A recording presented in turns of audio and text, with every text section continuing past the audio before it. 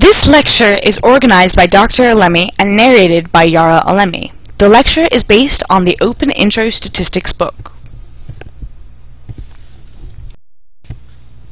Statistics is three things: how best to collect data, how should it be analyzed, and what can we infer from the analysis. This section introduces a classic challenge in statistics, evaluating the efficacy of an intervention. We introduce terms and give an overview of the role of statistics. More details will be given later. Let us start with an example. Is stent effective? There are two ways to answer this question. In the first approach, patients are randomized, and some receive and some do not receive stent. And then the two groups are compared. One group is called treatment and the other called control. Randomization is difficult to do.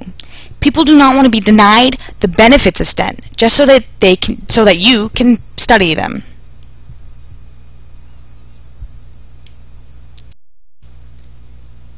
In the second approach, patients receive the care that they decide with their doctors.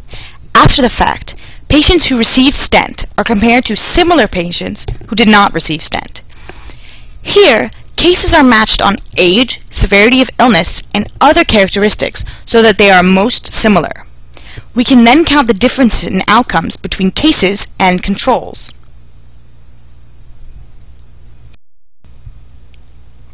In both approaches, we summarize the outcomes by calculating a statistics, such as the proportion of the group that had a stroke.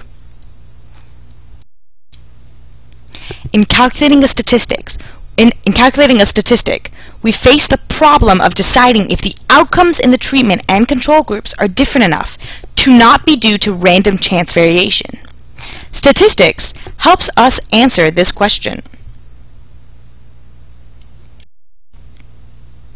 Here we see that among the 224 patients who received stent, 45 had a stroke. Among the 227 who did not receive stent, 28 had a stroke.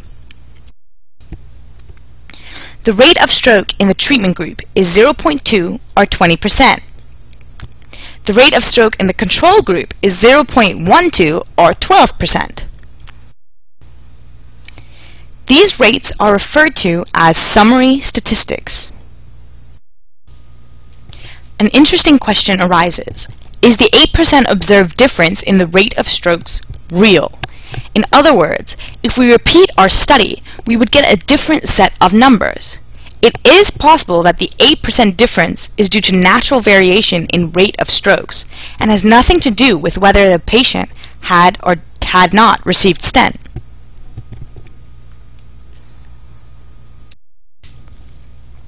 Statistics is the science of establishing whether observed differences are real or due to chance.